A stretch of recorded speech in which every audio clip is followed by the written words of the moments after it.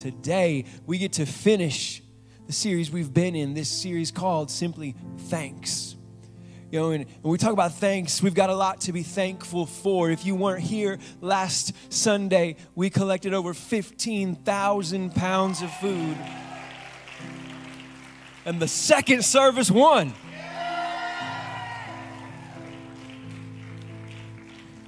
First time ever.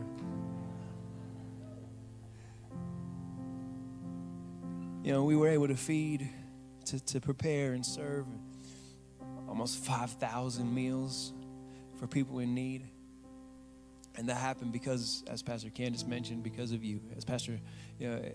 As she said, it happened because of you. So I'm thankful just as a representative of the staff and being part of this church. I'm so thankful that you guys have caught on and are running with us with this vision to be a church that doesn't exist just for the walls of our building and just for one another, although that's important. But we exist to bring the love of Jesus out into the community where people are. And so I'm thankful for that. And I'm thankful as well that we get to hear God's word this morning from an individual for whom I personally am incredibly thankful for. I'm thankful for Pastor Johnny in the collective sense that all of us get to benefit from his wisdom and his compassion and just all the things that make him who he is. But I'm thankful on a personal note as well for him being my friend and brother for the last 7 years and just his counsel and encouragement through a variety of situations. Man, I don't know exactly where I would be without him. And today we get to hear God's word through his mouth. So put your hands together for Pastor Johnny Williams. Sir. God bless you.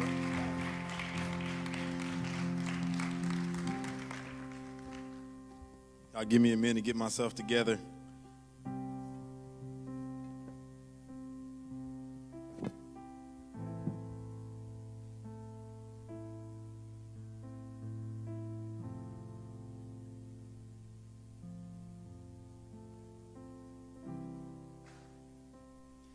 Good morning, everyone. Thank you for your patience. Hey, I'm Pastor Johnny. I'm the military life pastor here, and I am thankful for this opportunity to share God's word with you. Before I go any further, I want to thank Jesus. I want to thank Jesus for everything. My wife and my daughter is in the front row. Thank you, Jesus. Thank you, Jesus, for everything. I want to thank Jesus for this opportunity that he has entrusted me with and the responsibility that he has trusted me with to deliver God's word to you. Lord, you are wonderful and magnificent, and I altogether love you. And I praise your holy name right now, and I say thank you for this moment. I want to thank Pastor Mark for the opportunity to share God's word with you. He's the shepherd of this church, and he cares for your soul, and he had trusted me with the responsibility, the honor, the privilege to share God's word. So I thank you, Pastor Mark, for trusting me. I thank you for being a big homie for me, taking me under your arm, giving me wisdom and love. And I love you, Pastor Mark. And then I want to say thank y'all. I'm so grateful for you. Thank you. But I'm so grateful. I am so grateful for y'all. I wouldn't want to be a part of another church. No other church in the world. I mean it.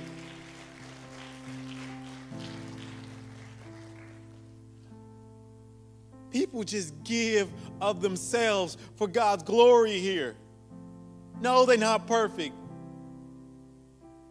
They make mistakes.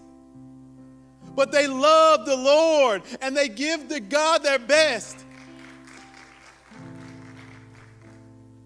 So I want to thank you to be able to serve as a pastor. And I consider it an honor that you would call me brother. I consider it an honor that Ian looks at me and calls me brother. Before we go any further, I just want to share this this passage, this text that really touched my heart, because we raised 15,000 pounds, and all that food is going to go to people who need it. And you're not going to see who you bless, but they going to be blessed.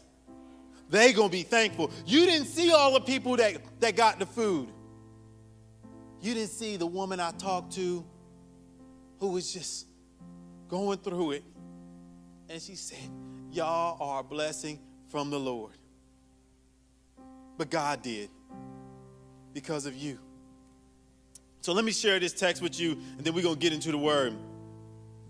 It's 2 Corinthians chapter 9, verses 10 through 13. And it says, now he who supplies the seed to the sower and bread for food will also supply and increase your store of seed, and will enlarge not just a harvest, but the harvest of your righteousness. You will be enriched in every way, so that you can be generous on every occasion, and through your generosity, and through us, your generosity will result in thanksgiving to God. Many were blessed. Many were praising God because of your generosity. It wasn't because of us. It was because of you. And you made an eternal investment. This service that you perform is not only supplying the needs of the Lord's people, but is also overflowing in many expressions of thanks to God. Because of the service by which you have proved yourselves, others will praise God for the obedience that accompanies your confession of the gospel, and for your generosity in sharing with them and with everyone else. Others going to come to God. Others going to experience thanksgiving. Others going to experience hope because of your generosity. I'm so thankful to be a part of that. I am so thankful to be a part of Epicenter Church. Amen. Amen. Y'all may be seated. That ain't even our passage, but I'm just excited for the Lord. Before we go further, I'm going to pray. Lord Jesus, thank you for everything. Thank you for all you are. Thank you for your mercy, your everlasting kindness, and your everlasting love. Lord, I pray that I would be empty and your spirit would be full in me, and you would speak to your beloved children, that your word, the seed, would fall on good ground. Some of 30, 60, or 100-fold, and that you would be glorified in our community, our church, and ourselves would be changed. In Jesus' name we pray. Amen. Thank you, Sam. So I wanted to, last week, Pastor Mark was in Luke 17, and his primary text was from Psalms 100. And I wanted to finish out this series by getting a little bit more into Luke and really looking at this text. So if you have your Bibles with me, I want to ask you to turn to Luke 17, verses 11 through 19. Amen? All right, now, let's get excited for God's word now. So, verse 11 says, now on his way to Jerusalem, Jesus traveled along the border between Samaria and Galilee. As he was going into a village, 10 men who had leprosy met him. They stood at a distance and called out in a loud voice, Jesus, Master, have pity on us. That word, and maybe your translation, is compassion or mercy, and they all mean the same thing, or they all have the same word. When he saw them, he said, go, show yourselves to the priests. And as they went, they were cleansed. One of them, when he saw he was healed, came back, praising God in a loud voice. He threw himself at Jesus' feet and thanked him, and he was a Samaritan. Jesus asked, were not all 10 cleansed? Where are the other 9? Has no one returned to give praise to God except this foreigner? And when he said to him, rise and go. Your faith has made you well. Recently, about a decade or so, my mom she had been dealing with this ocular issue, I guess, disease that really had been stealing her vision. And I think a few weeks ago, I said, man, God did a miracle in my mom's life. And this disease had really hampered her life in the last few years, and she couldn't do the things that she was accustomed to doing. And she had lost all her vision in one of her eyes, and then her other eye was really losing her vision. And so I couldn't even understand the magnitude of what she was going through because she's a strong woman. So on November 1st, my mom went to have a procedure done. And no one knew what would turn out. But God's word is true. And God did exceedingly, abundantly, and above all we could ever ask, think, or imagine. My mom, she ain't wearing glasses, y'all. She ain't like me. She ain't wearing glasses. She said, son, I can see better than you. And she can. She can see better than me. God did a miraculous thing. He healed my mom. And she's so thankful. And I remember going to see her just a few days later at her house, and she was telling me all the things and all the gratefulness and gratitude and just giving God thanksgiving. And we cried. My daughter cried because she was thankful that her grandma got to see her the way she is again. My mom got to live the life that God has for her. And in those moments of gratitude are the blessed moments where God unlocks the unimaginable. So today's sermon is titled, Blessed Moments.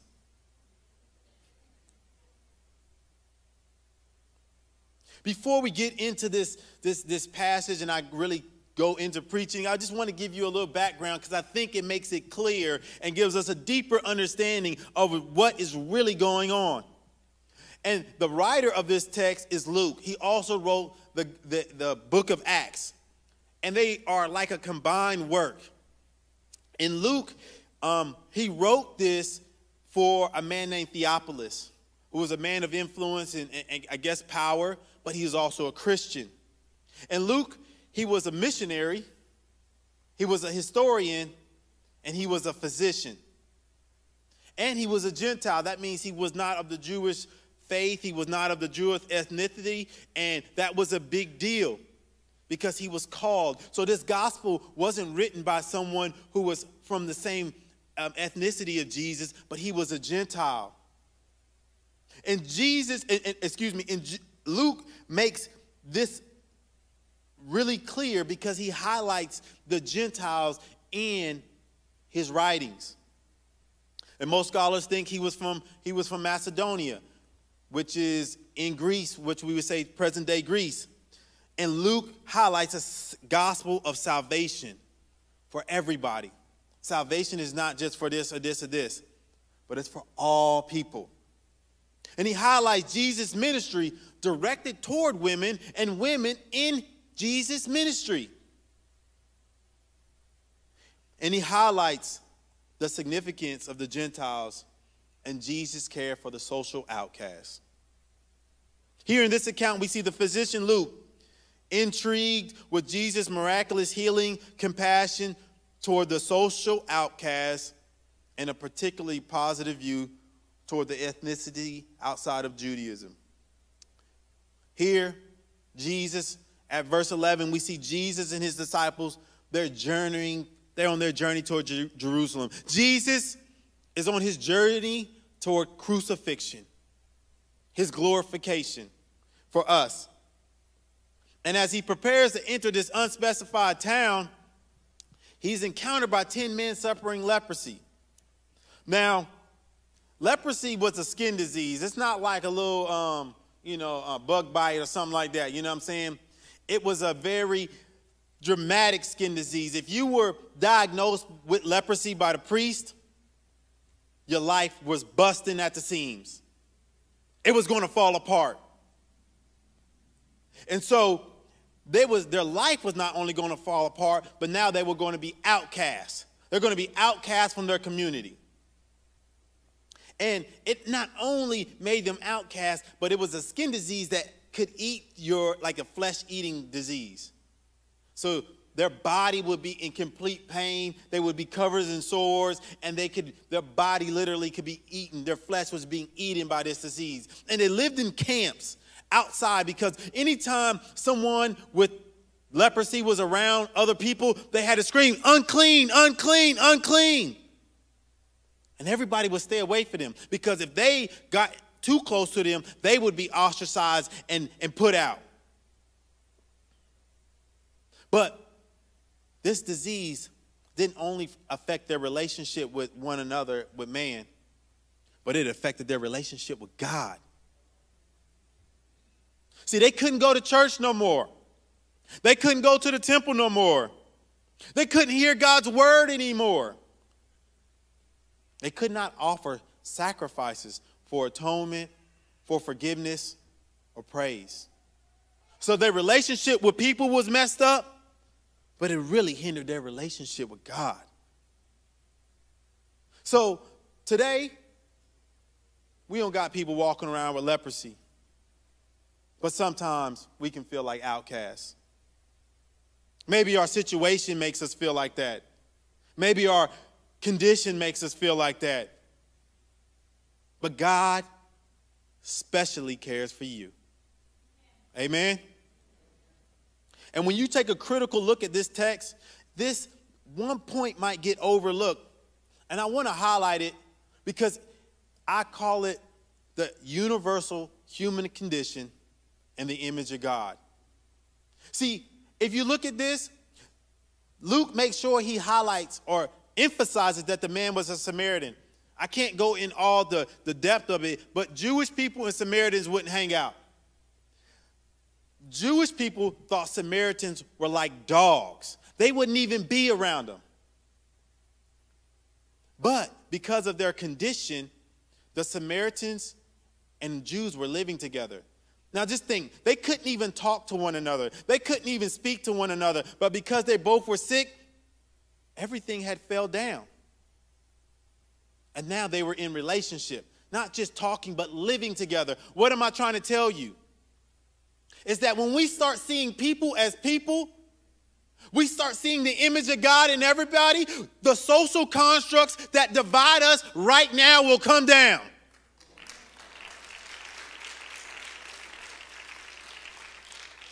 Look to your left and right. People have been divided so long. And recognize that the person to your left and right is a reflection of your very Savior. So let's not be against them, but let's be for them. Amen?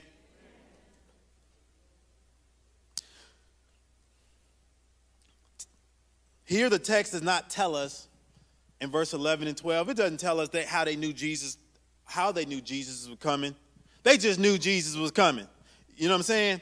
And in Luke chapter 5, Jesus healed another leper who was near the same area. So if you read chapter 4, you see Jesus was traveling through Galilee. Now we see him on the border between Galilee and Samaria.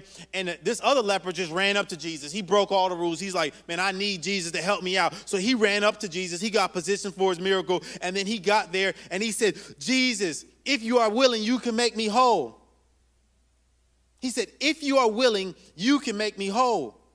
He didn't say healed, but he said whole. And see, these lepers, we don't know how they heard. I'm sure they heard about Jesus doing miracles as well. They heard about his outstanding miracles, his healing, his all these things, he removing impure spirits. But they was like, hey, maybe the guy from Luke chapter 5 who was a leper was like, hey, man, I seen Jesus. I just ran up to him. I ain't care, man. I just ran up to him, and I was like, Jesus, help me. Forgive me. Make me whole. And he healed me. But he said it from a distance because he didn't want to be, you know what I'm saying? He was like, hey. So they was waiting. He was like, yo, Jesus is coming. Jesus is on the way. What we need to focus on is they was positioned for the miracle. Are we positioned in the position to receive what God has for us? Johnny, what does that mean?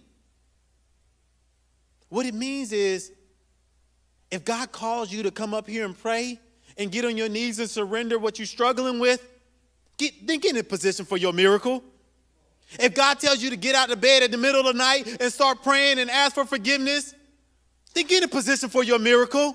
If God says, man, everything is telling me not to come to church on Sunday, but I believe that you have something for me, then go to church and get in position for your miracle.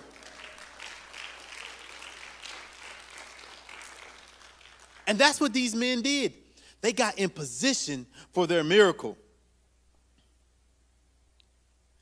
And they asked Jesus, they asked him and they cried out to him while he was traveling with his disciples. And I was like, notice what the 10 men said. They didn't ask for healing. As I read this and read this and read this, I was like, why don't they ask for healing? They got leprosy, right? You need to be healed. But they asked for something much deeper than that because their issue was much deeper than leprosy. Our faith got to be, our prayers and our heart got to be deeper than a shallow kiddie pool. And sometimes my prayers can get that like little kiddie pool. You know, the one that you can just get your legs in? Just shallow. Lord, let me be deeper when I talk to you. And they asked for mercy. They asked for pity. They asked for compassion. See, they knew that healing would not be enough. They needed to be restored. Because unless the priest said they were restored, unless the priest determined that they had been healed, then they couldn't go back into the community. So they asked Jesus for compassion. They asked Jesus for mercy. And Jesus was aware of their need because Jesus did not declare that they were healed. He didn't say you were healed. He didn't tell them you are healed. But he commanded them to go show themselves to the priest, and the priest would declare legally that they were made well and that they were restored. What I'm trying to tell you is Jesus is the restorer. They were restored once Jesus sent them off and they moved in faith. They were restored. They were healed. So don't wait for somebody else to tell you what God has already declared over you. Don't wait for someone else to say God is forgiving you when you know God is forgiving you. Don't wait for someone to tell you you are blessed by the Lord. Don't wait for someone to tell you you are an image bearer of God. God has already told you that, and that's more than enough.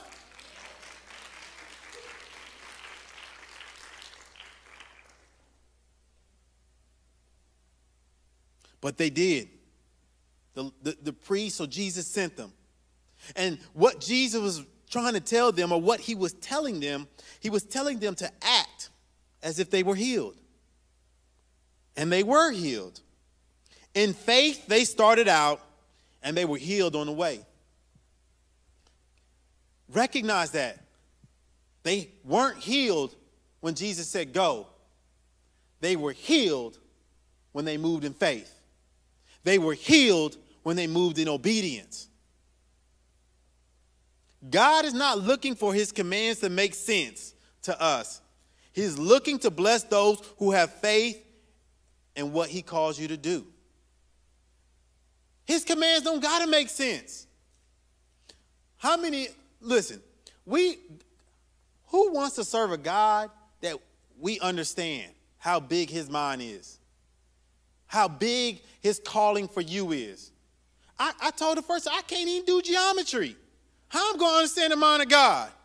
I'm sure y'all struggle with algebra. Y'all trying to act like I'm great at math. Y'all be struggling. And if we think that, it doesn't got to make sense. He didn't declare them healed. He said, go show yourself to the priest. That probably didn't make sense. But what they did do was have faith in what Jesus said and obey what Jesus said.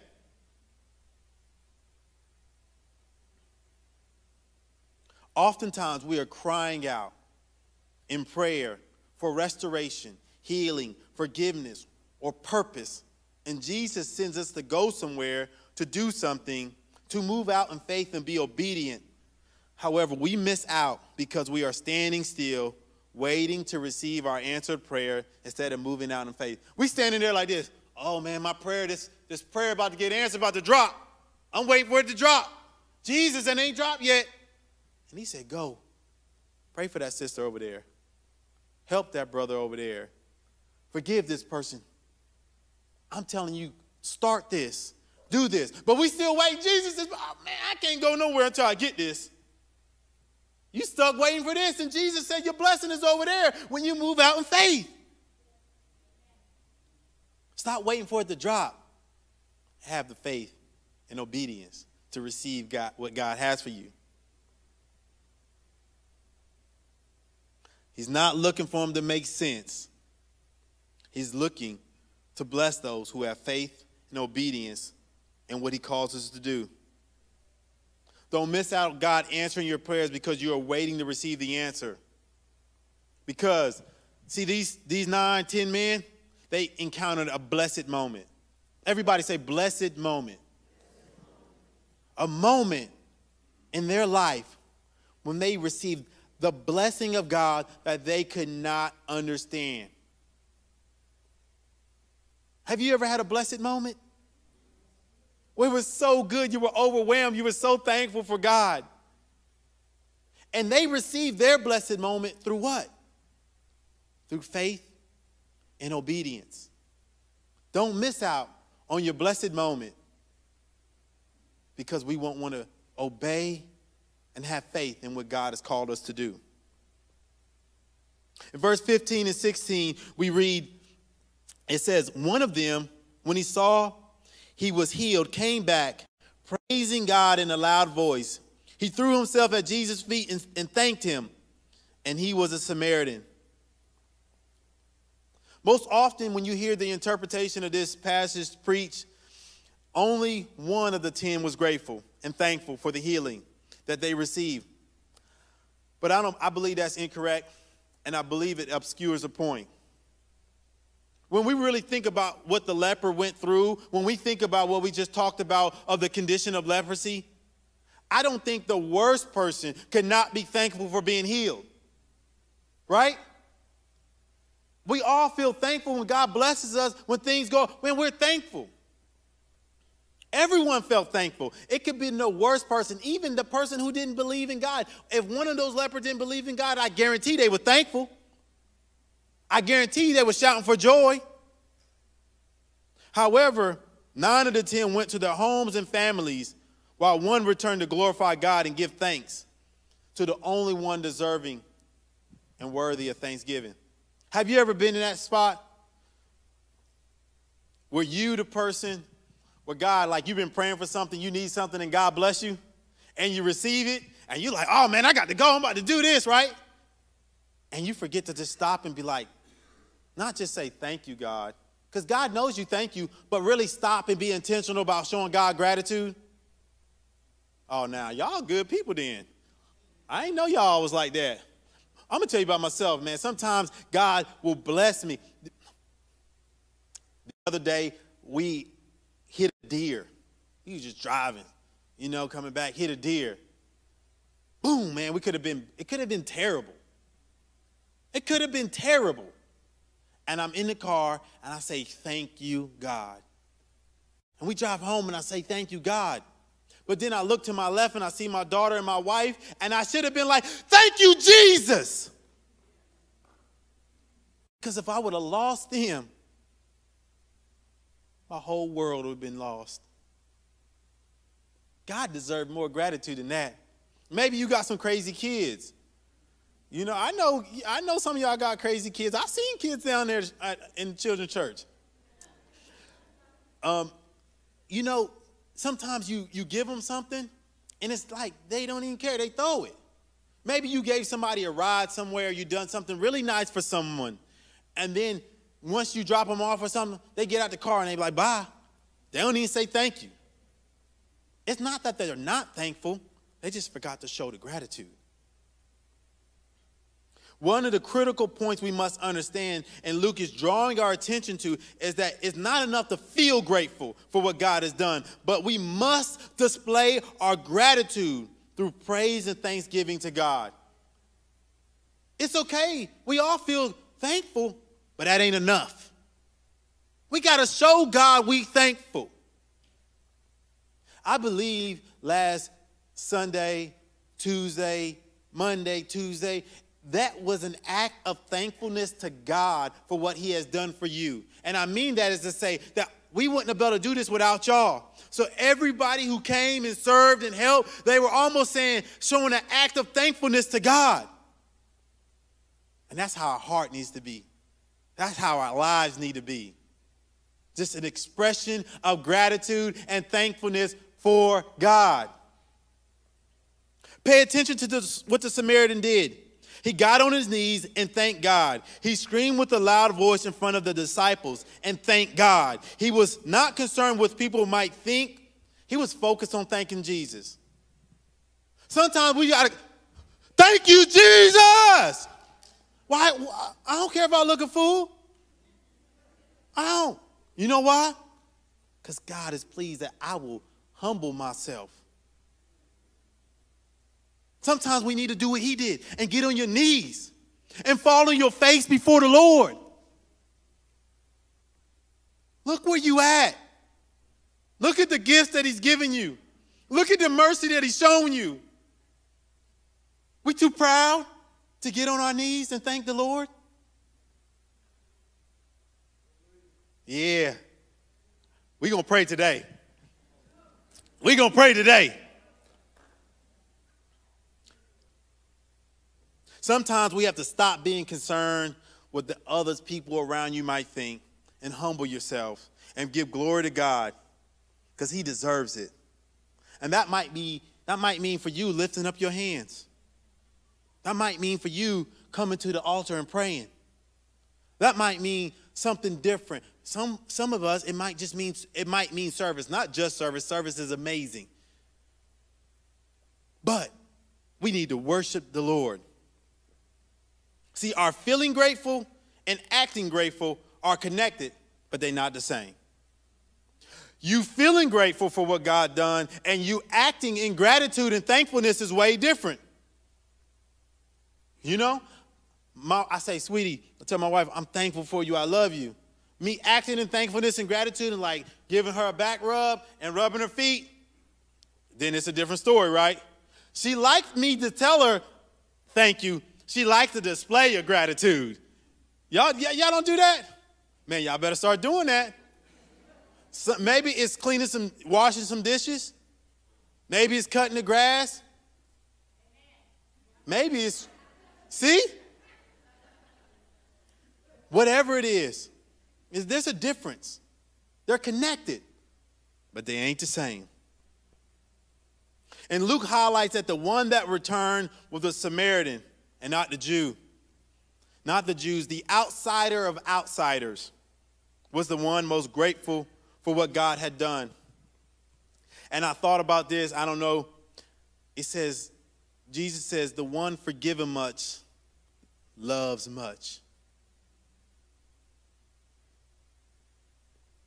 Man, God says from the guttermost to the uttermost. Amen. So the one who was the outsider of the outsider was the one that was most thankful. He was a leper and a Samaritan. As I researched this passage, I come to find out that the name or the name, the ethnic name for Jew, what we would say Jew, comes from Judah. And what does that mean? To praise. They even knew it was attached to their name to go praise God, but they was too busy trying to get back to their family. Now, everybody wanted to get back to their family. Everybody wanted to be cleansed. But this is an opportunity to give God gracious gratitude and thanksgiving. It's all right to be the 9. Many times we are the 9. I am the 9. But God is helping us to see. He just wants to hear you say thank you. Amen. While those on the outside who received a miracle from God were unashamed and stopped to worship God. Just because you on the outside, if you feel like you're outside of an outsider, God still has love for you. Jesus cares for you. And he has miraculous things that he can do for you. But what was the vehicle to receive their miracle? What did the Samaritan get that the others didn't get? We're going to get to it. That Samaritan had thanksgiving.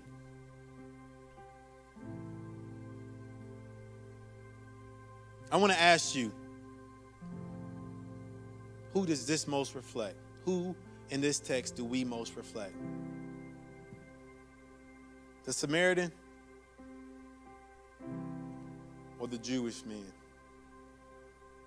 See, sometimes we expect God and we forget to praise God.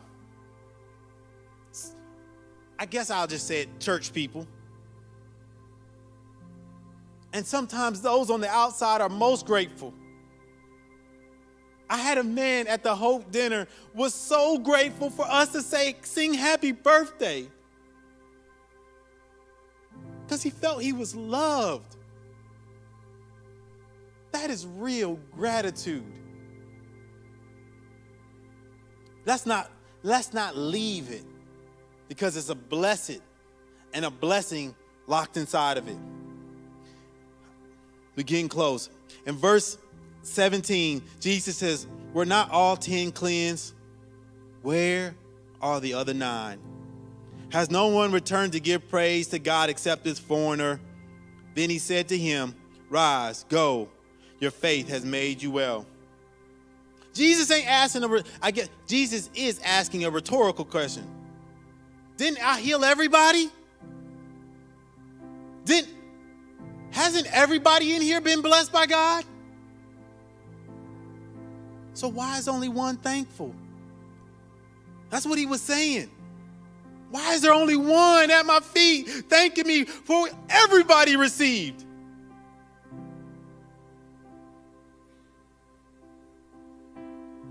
It was the one who was the outsider of the outsider. Jesus was disappointed to find that the very 9 whose name reminded them to praise him did not do that. But I think he was more disappointed because only one was made well. Only one was made whole. Only one was saved. See, when I looked at this text in the original language, the last clause, it says, "Your faith has saved you." Most translations say your faith has made you well or your faith has made you whole. But in the original language, it says your faith has saved you. See, being made well, being complete, experience true satisfaction in life, it is only through the salvation of Jesus. It is only by Jesus' salvation. So the other ones were made healthy, but they weren't whole. And God has salvation, wholeness, completeness, satisfaction for everyone in here this morning. Amen?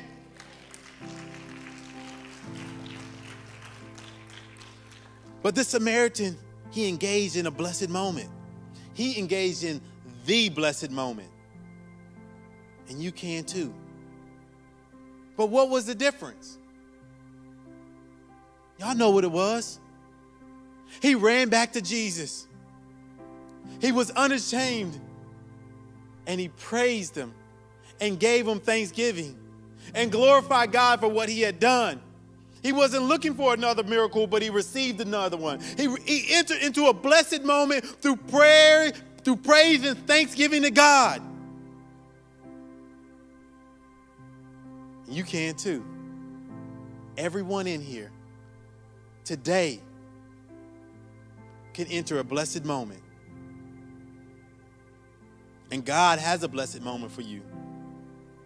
And you can experience that moment through faith, obedience, praise and thanksgiving. Amen. It don't got to make sense to make a miracle. God don't need it to make sense. He was spitting on folk on the dirt and then putting mud on their eyes. He don't got to make sense. It does require faith, and it does require obedience. But what God has on the other side of that will make everyone and anyone be grateful. And God uses those means to provide a blessed moment.